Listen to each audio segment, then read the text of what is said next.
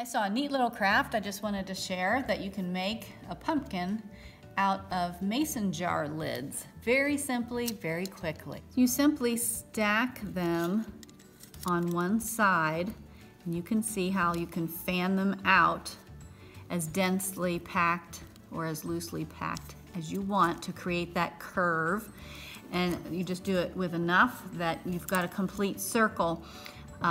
Zip tie the centers together, and then you can spray paint that and put a little stem, and you've got yourself a cute little pumpkin that'll sit nice and beautifully on your fall table.